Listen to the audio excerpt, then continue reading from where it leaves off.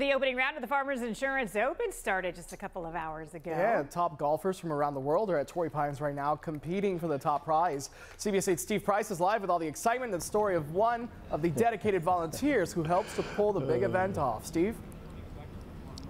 Yeah, Jesse and Heather, the first round just now wrapping up. Still a few golfers out here on the course. Your leader at this point, Kevin Yu, he played the North course. Not surprisingly that he was on the easier North course at the top of the leaderboard. In fact, 16 of the top 18 golfers on the leaderboard right now all played the North course. San Diego's Xander Schauffele, he played the South course. Check out this video. We caught up with him as he was teeing off earlier today on the very first hole.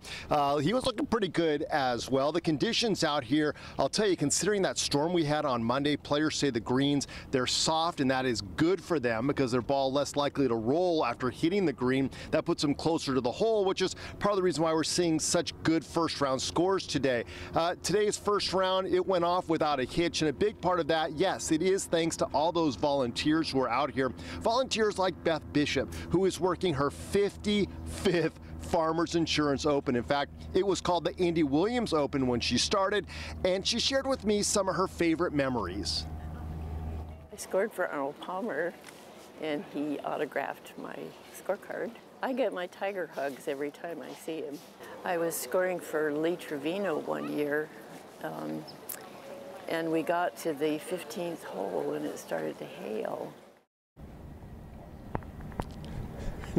Of course, she said Lee Trevino started to dance and tell jokes because that's what, Lee Trevino always did. Okay, if you want to head on out here, tickets are still available for Thursday, Friday, and Saturday. Of course, the last two rounds, Friday, Saturday, those tickets are a little expensive, a little more expensive than tomorrow, but you can see there are still tickets available. As for parking, let me go ahead and show you a list of locations.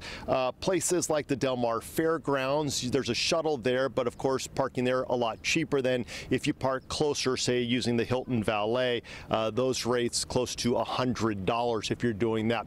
But I'll tell you what, considering what kind of weather we had on Monday, folks out here very excited about the conditions and the fact that the weather is changing, and it is so far so good. Jesse and Heather? Sounds like it. I'm glad to hear that the weather has not been impacting. Do they have any eyes on the forecast, or could there be any changes coming just in case? No, the forecast looks good. In fact, when you know it, that on Saturday is supposed to be the best day, which is going to be the day most people are watching it on TV. So imagine those folks who are in, say, Buffalo, that are watching the Torrey, here at Torrey Pines, and it's, in the 70s, and we're going to be out here in short sleeves. We just rub it in. We just rub it in. By the way, we're going to hear more from Beth at 5 o'clock. She is a character. We got some good stuff with her as well. All right, tough day on the job for you, Steve Price, but you know what? You deserve it. You're a hard worker. Every now and then you spend the day Someone's got to do it. Thank you, Steve. And don't forget, CBS 8 will have live coverage of the third round on Friday. That starts at 2 p.m. And on Saturday, our coverage of the final round begins at 1 p.m.